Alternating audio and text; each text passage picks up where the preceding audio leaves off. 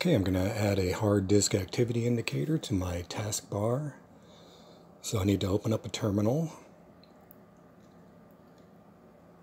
and type sudo apt install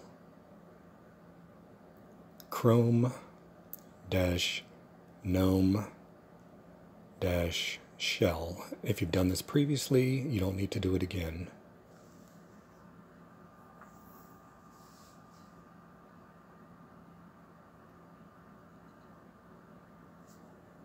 Okay, next, start your web browser and go to extensions.gnome.org. In the search bar, type in hard disk, and I'm going to click on hard disk LED. Flip the on-off switch to on, click install. You can see it up here. There's the disk drive, and then a space where the green indicator is supposed to be, and a speed. And if you're not getting the green light, try logging out and logging back in.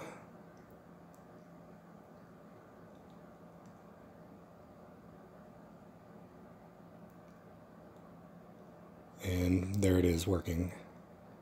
Try opening a program here, and you can see the green light.